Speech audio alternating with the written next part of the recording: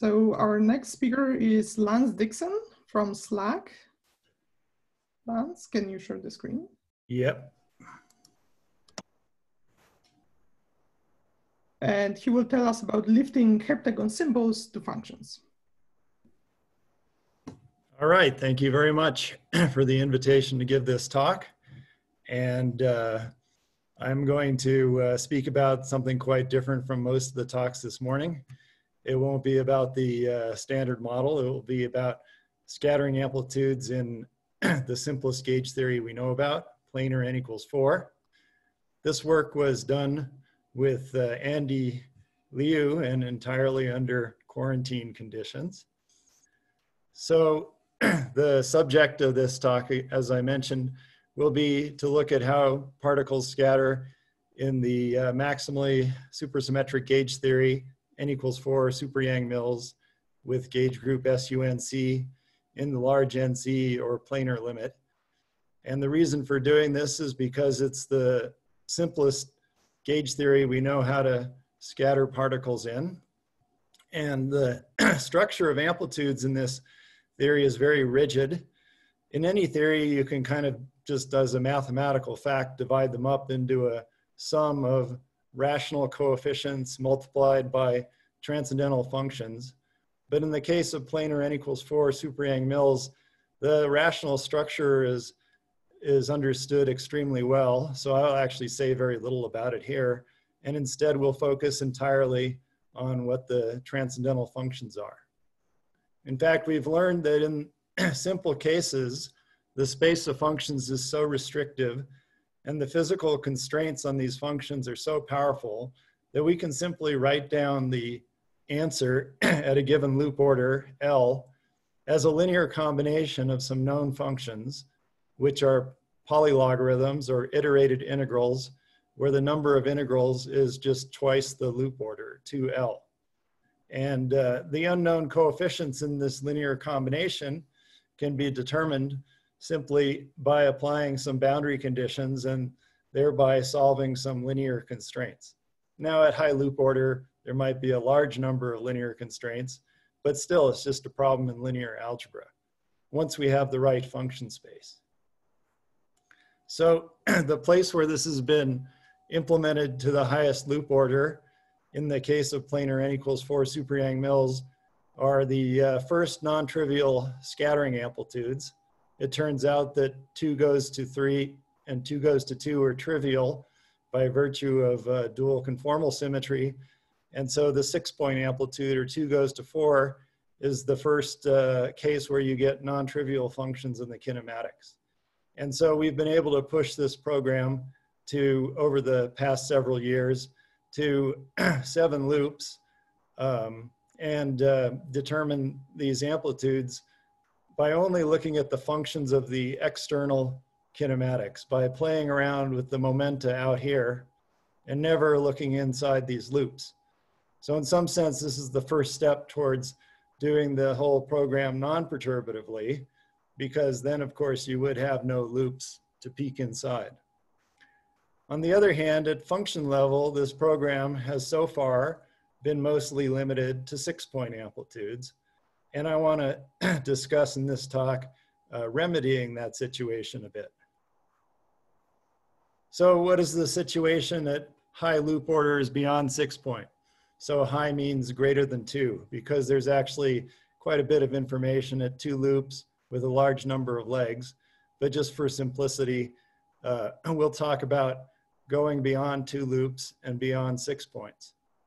So at the there has been a lot of information and clues about the right polylogarithmic function space to use in various cases, and particularly in the 7-point case, as I'll discuss a little more detail later, we know very well what the kinds of objects that should enter the arguments of the polylogs are, and those are called the letters of the symbol. I'll describe the symbol in a little more detail later, but the symbol of the 3-loop MHV 7-point amplitude was bootstrapped using this kind of approach like 5 or 6 years ago. And it was found, quite interestingly, that the it was more rigid than the 6-point amplitude. So actually fewer limiting constraints were needed. And this was done by James Drummond, Yorgos Papathanasiou, and Mark Spradlin. So that kicked off that program. And then we found that with the Steinman relations, we could push further by using a smaller space of functions at a given weight and go to 4-loop MHV and 3-loop non-MHV. But these calculations, like the previous one and like the next one, which was 4-loop NMHV, were all done at the level of the symbol. And this latter one also used something called the extended Steinman relations. But the program for the 7-point amplitudes has been stalled at the level of the symbol, and we would actually like to go to actual functions. Let me give you on this slide a heuristic view of what the polylogarithmic function space looks like. As you go to higher weight, that corresponds to more integrations. It includes functions that are classical polylogs, for example, not all of them, but some of them, with arguments that are some kinds of variables like cross ratios. At weight 1, you have simply logarithms. At weight 2, you have certain types of squares of logarithms of maybe some other variable related to this one. At weight 2, you also have dilogs. Various integrals that are natural in this space pop up here and there. And then all of the different functions are related to each other by taking derivatives, or more generally, what we call coproducts. But along with all these functions, there are certain constants, which are typically multiple zeta values. And here you can see the first one, zeta 2, or pi squared over 6. And the whole notion of going from the symbol level to the function level is all about where these zeta values sit. We'll come back to that later, but that's basically the project that we're trying to solve here. Now, why should we bother with functions? Everybody knows the symbol captures a large fraction of the function. Isn't that good enough? Well, I'm going to give you 5 motivations. The first motivation is that the LHC doesn't measure symbols. Of course, you could say the LHC doesn't measure anything in n equals 4 super Yang mills, and you'd be correct about that, but you know, one step at a time. So to be more specific, you can learn a lot sometimes by plotting a function, but you can't plot a symbol. And we've learned in the n equals 6 version of the Bootstrap that there are lots of plots you can make, and they actually teach you a few things. For example, this is a plot that shows ratios of successive loop orders ranging from 2 loop over 1 loop to 7 loop over 6 loop. And you can see there's a lot of interesting structure in there, which I won't focus on now. But in the case of 7-point amplitude, there are almost no plots that you can find. You can find a plot of the remainder function for the 7-point amplitude at 2 loops. And this was in a great paper by John Golden and Mark Spradlin. But frankly, I told him to make this plot, and he might not have made it if I hadn't told him. Well, he can answer that question later. But anyway, this is a great plot. And our aim is to make more plots like that. So here's a second motivation. Many of you who read comics know that every superhero needs an origin story. You know, I was bitten by a radioactive spider as a teen, and that explains a lot. But anyway, so similarly, every super amplitude needs an origin story. And recently, in the 6-point case, we have made a little progress on its origin story. In this case, by the origin, I mean when we take the 3 cross ratios, the famous U, V, and W that we use to 0, that's the origin. And we discovered that the story is that at least the bosonic amplitude, the MHV, has a remarkably simple structure. Instead of having 2 L logarithms, it has only 2 logarithms. And because it has a weight 2L, it needs to have a weight 2L minus 2 function of multiple zeta values, or zeta values in here. And this was seen through 7 loops in a paper from last year. That should be 1906, not 1960. But in the next talk that we're going to hear after the break by Benjamin Basso, we'll hear more about the hexagon origin story. And these zeta value coefficients, we think we now understand them to all orders and at finite coupling. So that's a pretty cool story, which you're going to hear in the next talk. But we would like to know, how about n equals 7? Does the same sort of thing happen to the logarithm of the MHV amplitude?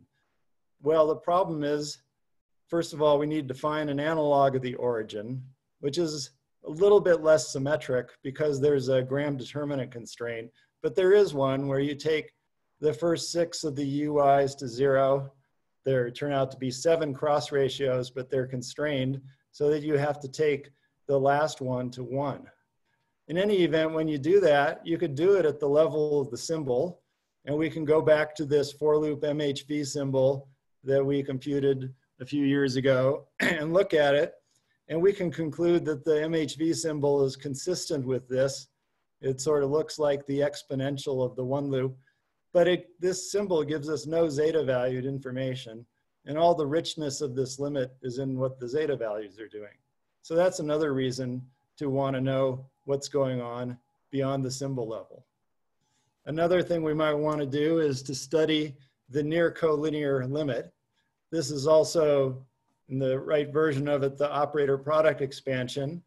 And this expansion was laid out to us by Basso, Sever, and Vieira, but it would be nice to test it to as high loop orders as we can and to do it at the level of complete functions. Another limit that'd be very interesting to explore at function level would be the multi-regi limit. There's a recent all orders conjecture for a quantity that appears in the multi-regi limit of n-point amplitudes, but it first appears in the 7-point amplitude due to Del Duca and collaborators from a few months ago. It's a prediction of the central emission block. So we could test that if we knew the 7-point amplitude at function level. A fifth motivation and final motivation is the coaction principle. I'm not going to be able to say a whole lot about it, but we discovered in the 6-point case that there's a very restricted set of zeta values and functions that appear for n equals 6. Just as a simple example, zeta 2 is not independent of the other functions, and zeta 3 is also not independent. These observations are closely related to ones that were made earlier in phi to the 4th theory, the UV divergences, and the electron anomalous magnetic moment by Oliver Schnetz, Francis Brown, and Eric Panzer. And we would like to know whether similar principles apply in the 7-point case. These principles allow you to predict structures in the function space or numbers based on what's happening at lower loop order. All right, so I've given you a few motivations, and now for the rest of the talk, I'll give you a quick refresher about iterated integrals and symbols. We're going to talk about a very interesting surface that is useful in this project called the CO surface, and how we end up fixing those zeta values that I mentioned. Actually, once the zeta values are fixed, fixing the amplitudes will be relatively easy, at least for those where the symbol was already known previously. And then, of course, I'll show you a few plots and make a few other comments. So many of you know that iterated integrals are, well, quantities where you integrate from one point to another multiple times. It's convenient, though, for me to just define them by their derivatives. The derivative of such a function is a sum over functions multiplied by d logs of some quantities sk, we'll call the symbol letters. They depend in a certain way on the underlying kinematic variables. This derivative here is also part of a coaction or coproduct delta. It's a specific component where we have n-1, which means that this function has one weight lower than the other one. And this d log is the differential of a log. And these functions still contain zeta values in them. To get to the symbol, you iterate this n times until you get only a sequence of d logs with only rational numbers stuffed in front of them. In other words, when you take n derivatives, some of them are gonna, the zeta values will all die because they are higher weight objects that are constants. So in order to see the zeta values, you need to go lift up from the symbol to these coproducts. So what are the symbols? Well, in the two cases I'm going to refer to, the 6-point amplitude and the 7-point amplitude, these are all polylogarithmic, so they all have symbols, and they're all made out of projectively invariant ratios of 4 brackets or determinants of these 4-component momentum twisters introduced by Andrew Hodges a while ago. And so these 4 brackets are manifest the symmetries very nicely. For the hexagon case, there are 3 underlying variables which we might choose to be called U, V, and W. I'm not going to go into details about their definitions in terms of Mandelstam variables, but the symbol letters are 9, which are in some sense functions of U, V, and W, but they can also be written as functions of the four brackets, where they're all rational. So that was understood from early in the construction of the 6-point amplitude at 2 loops by Goncharov, Spradlin, Vergu, and Volovich, and then we used it as a principle for going further than 2 loops a little bit after that. Now in the heptagon case, as I mentioned earlier, cluster algebras have provided a nice clue to what the right set of letters should be, and the conclusion, validated by successfully bootstrapping symbols in terms of them, is this. So there are 6 quantities here, A11 to A61, which involve 4 brackets, in some case cup products involving differences of products of 4 brackets. And then you get the rest of the 42 letters by cycling the last index from 1 to 7, by cycling the momentum twisters or the arguments of all of these. And these are the AJI letters. There are also some things that I call cross ratios, sometimes denoted with 2 indices, but for example, U1 would be A17 over A13, A14, and so on.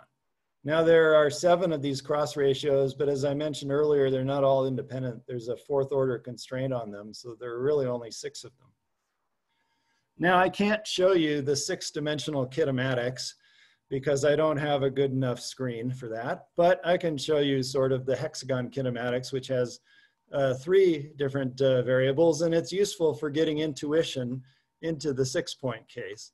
And there are actually a large number of different lines that we understand from the 6-point case, but I'm just going to point out there's the origin, and another interesting line is this line U00, because an analog of this line in the 7-point case will be important for efficiently constructing heptagon functions rather than symbols. Also notice that we could define a bulk region where we're strictly in the positive octant, so U, V, and W are all bounded away from 0, and a boundary region where 1 or more of the cross ratios goes to 0. When you're in the bulk, all the hexagon functions are finite. When you're on the boundary, you get logarithmic divergences as 1 or more of these variables goes to 0. As I said, I can't show you the whole 6-dimensional heptagon kinematics, but I can show you a 2-dimensional slice, which we call the CO surface, because it interpolates between soft/collinear limits and the origin. So the origin, so this plane here is where we take U3 and U4 to be arbitrary. They can run from 0 to infinity, but the 4 of the other ones have to be infinitesimal, very small. And U7 has to be equal to 1.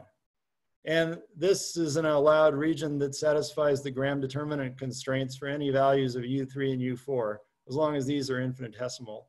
The origin is where we also take U3 and U4 to be very small. And these limits here turn out to be where you approach 6-point kinematics in fact, you approach that U00 line segment, which is on the boundary of 6-point kinematics. So the most amazing thing is that the symbol letters on this surface, this two-dimensional surface, are extremely simple. There's one which I show in gray because actually it doesn't really appear. The coefficients of it always vanish on this surface. And what you're left with is a very simple set of symbol letters which correspond to just single argument harmonic polylogs with indices 0 and 1 for the U3 and U4 dependence that sort of factorizes, and then logarithms in the small variables 1, 2, 5, and 6. So basically this surface is 2 copies of that U00 line. But it's big enough that we can move around on it and do interesting things. Basso, Sever, and Vieira gave a nice parametrization of 7-point kinematics and involving variables that behave well in the OPE limit. And the momentum twisters can be written explicitly in terms of these 6 variables. And the OPE limit that they considered first was to take these T's and make them very small, holding S and F fixed. But they also considered a double scaling limit where they make F big at the same rate that T gets small. This CO limit is sort of a triple scaling limit where you scale T, S, and F using epsilon in this fashion. So F gets especially big. And this fact that there's a simple description of this surface suggests that maybe similar things will be useful for when we go beyond 7 points. So now I should say a word about branch cut conditions.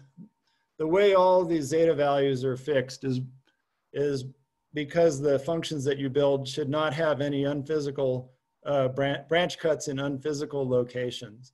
And those would be associated with functions like this, with zeta values times logarithms of symbol letters that are not allowed in the first entry, that are not these UKs.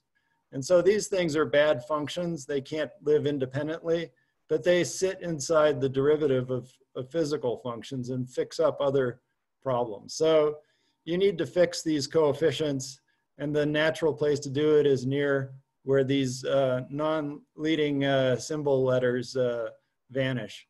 Now in the hexagon case, we did a route to fixing them that was sort of oriented towards the bulk, where the functions were all finite. So we fixed the logarithms of 1 minus u at a nice symmetric finite point, and the ones involving logarithms of these y variables at the boundary, but then we moved the results back up into the bulk and found some nice things about what values the zeta values could have. And so we were sort of living in this space inside the bulk. The problem in the 7-point case is we don't know of any simple bulk analog, so we have no choice but to work on the boundary. So we impose a set of branch cut conditions, which I'm going to be very brief about, but there's this vanishing of the log 1 minus u7 on the whole surface. Then when we get near the lines u3 and u4 equals 1, we forbid bad branch cuts there. There's one other one you can apply nearby. And when you've imposed all of the correct constraints, you find that all the zeta values get fixed. And so we can fully define the heptagon functions in the neighborhood of this surface. And by the way, we got a big computational assist because we knew the structure of the function space at symbol level through weight 6 from previous work. Now this surface would be useless if it didn't go anywhere interesting, but in fact it intersects a lot of interesting surfaces. For example, in this earlier paper, we found that we should apply 2 constraints on the components of the NMHV amplitudes. I'm not going into much detail here, but the place where you would need to apply these constraints is a surface which intersects the CO surface. And that means that we can apply the constraints on the CO surface. And that's enough to fix all the zeta values in the amplitudes, along with using also the traditional soft and collinear limits. So it's actually no problem to determine the amplitudes once we have this function space. Now let me mention this function which I showed plotted earlier by Golden and Spradlin. For generic kinematics, this formula has 49,677 terms, and 112 of them have a non-classical polylog, L22, in it. Now we drop onto this surface, and everything simplifies enormously. These 112 L22 functions collapse to 3 pairs for which there's an identity, and this more or less had to happen, but they all reduce down to classical polylogs. And so this is the formula that you get when you're on this CO surface. And so it's quite simple. If we were to go to the origin, it would simplify even more. When you take U3 and U4 to 0, you find all these terms drop out except for these guys. And you'll notice that this is quadratic in logarithms, which is nice. There's also a diagonal line in this surface. Doesn't make a whole lot of sense unless U is also very small. Otherwise, the gram determinant doesn't vanish. But we could still plot the function on it for smallish U. And in fact, this CO surface in this diagonal is very close to a line that I showed you the plot for earlier, that Golden and Spradlin plotted it on. You can see that the CO surface is almost right next door. It's very close and becomes increasingly close as U goes to 0. So we can actually compute any amplitude on this surface. We actually do exactly what Francesco Moriello was talking about earlier. We do a power series expansion. And in this case, well, we can plot it to the end of the positive region, which is out here, just by expanding 40 terms in the power series. And our boundary values, just like Francesco had a point at which he knew the boundary values, we know them at the origin because the origin lies on the CO surface. So that's where we fix the integration constants. And then we can recover the actual Golden Spradlin function and do 2 more loops worth. Before I show you the plots, let me just mention something, which is that planar n equals 4 has a finite radius of convergence of its perturbative series, unlike other gauge theories which tend to have asymptotic series. And we know what the radius is for the cusp anomalous dimension. It's 1/16. And that means that for the cusp, asymptotically, the coefficients ratio of successive loop orders is -16. And based on 6-point experience, we expect this magic -16 to be the ratio of successive loop orders for amplitudes at generic points in the bulk. So we can ask, how close are we to high orders? Now, if we look at the remainder function, we find that here's this -16, and this is 3 loops over 2 loops, and this is 4 loops over 3 loops. So it's actually going the wrong way. So that's not so great. So we'll consider instead the logarithm of the BDS-like normalized MHV amplitude. And now we see things trend in the right direction. So it depends on what you plot.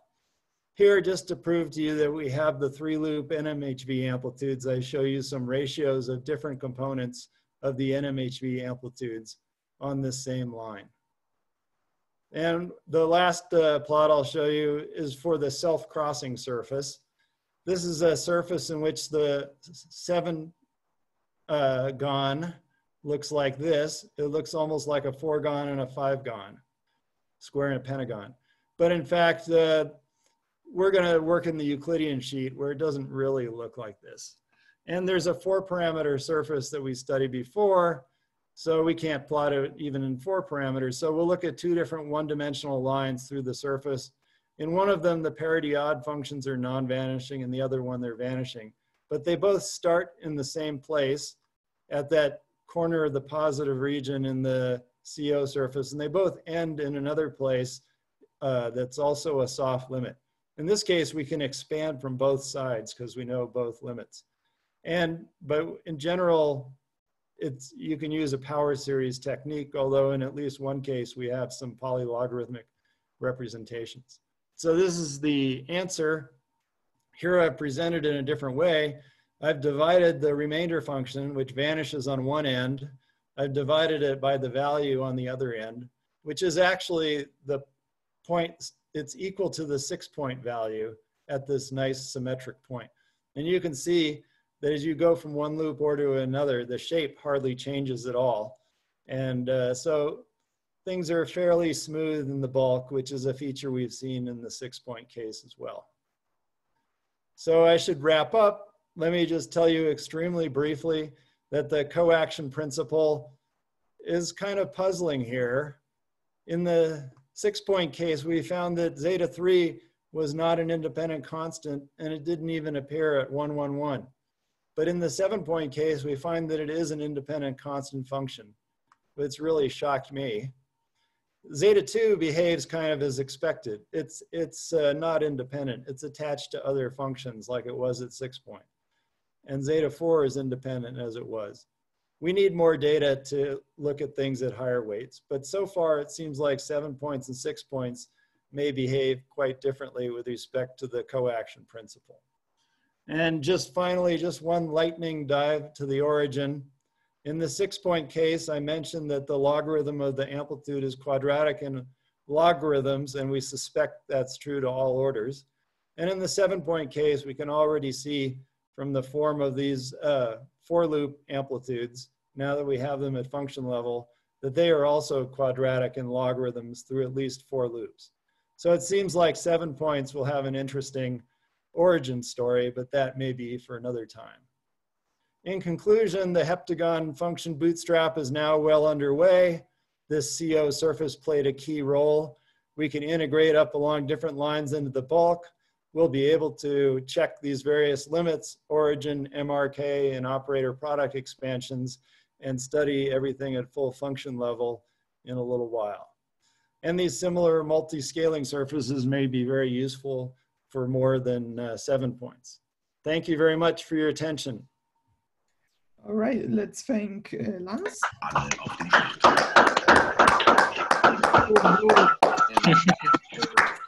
And Yara had one question.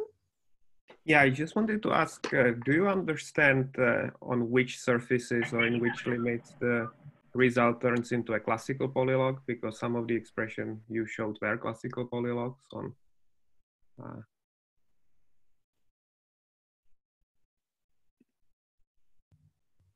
Lance, you are muted. Yes. You unmuted me? Okay. Yeah, I muted you. Yeah, so that was classical polylog because it was only at 2 loops.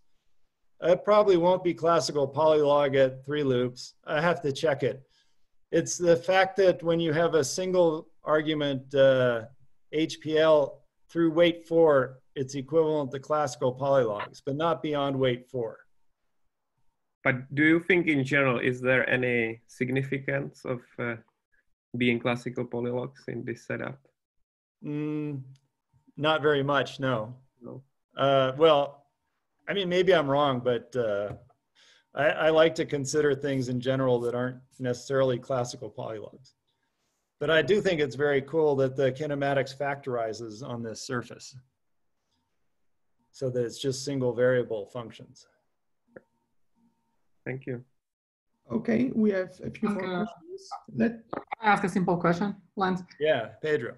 Could you explain a little bit more? What's the geometrical meaning of this configuration, both for the origin and for the point 1, 1, 1?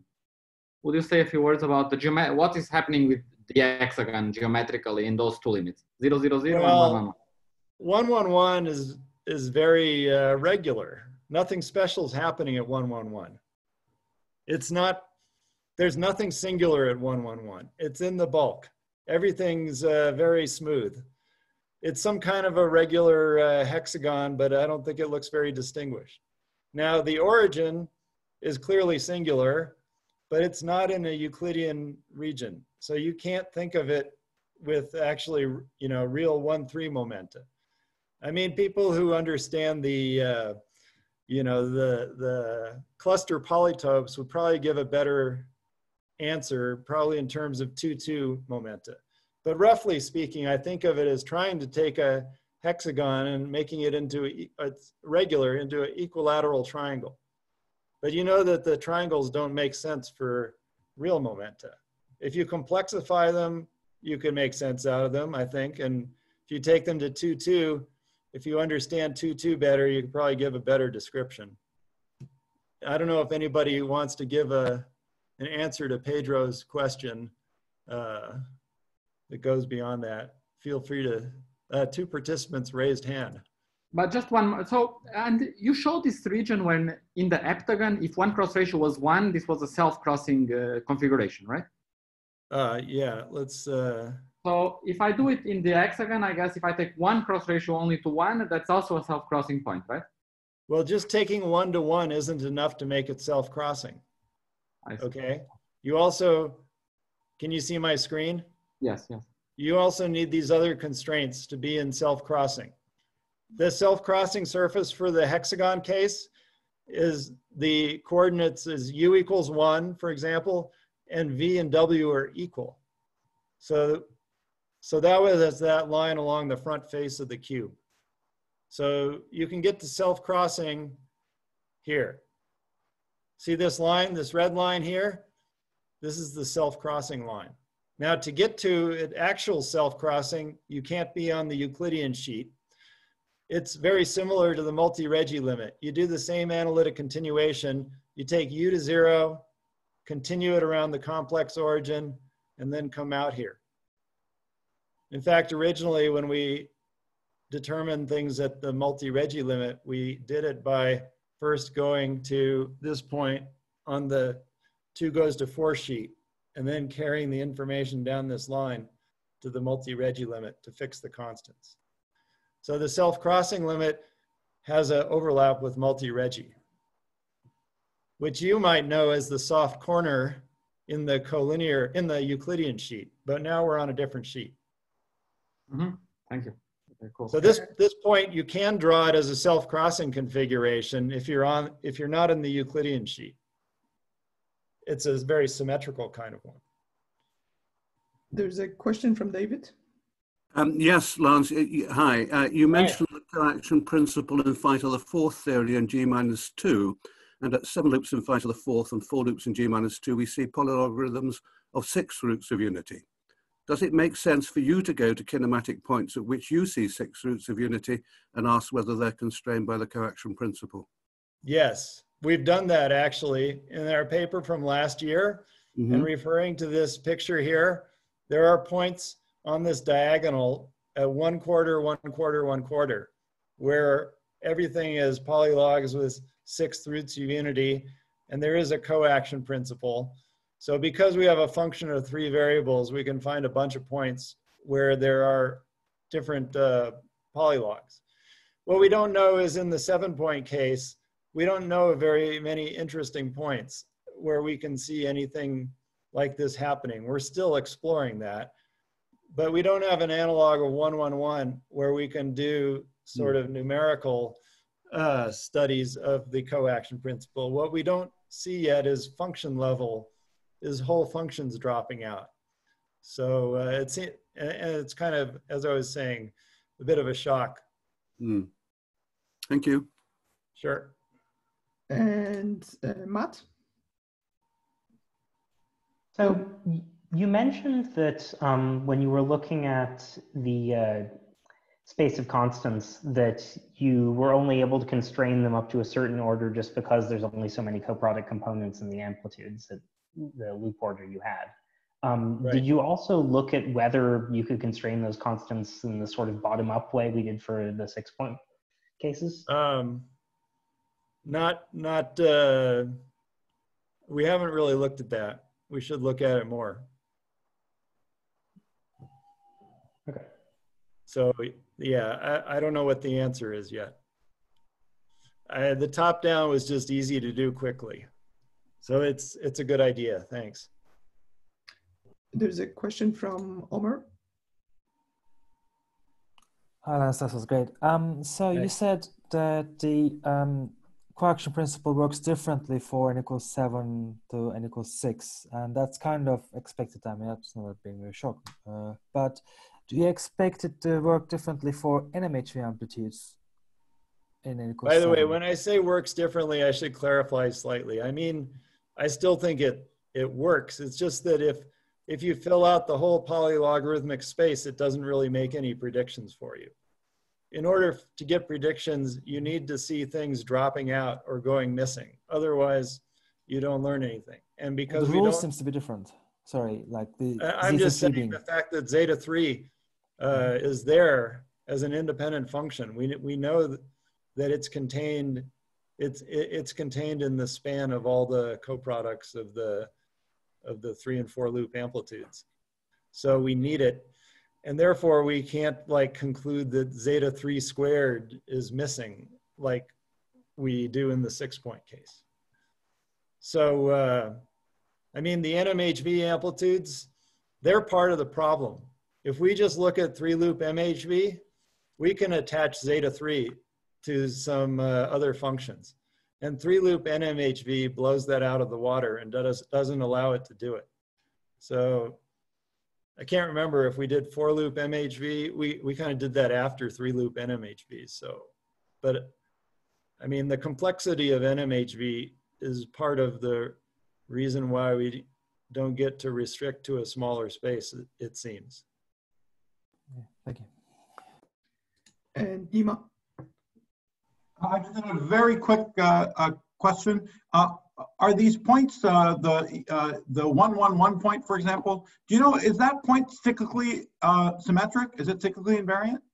Yeah, it has the full dihedral invariance. So I mean, even at the level of the momentum twisters. So in other words, yeah. Yeah. Yeah, got it. Okay, thank you. Okay, any other questions, comments? If not, then let's thanks Lance once again. Thank you. I'll try to make a Slack channel for heptagons if I can figure out how to do it. Let's do that. And then we'll reconvene at 3 p.m. Eastern time, so that's in 30 minutes.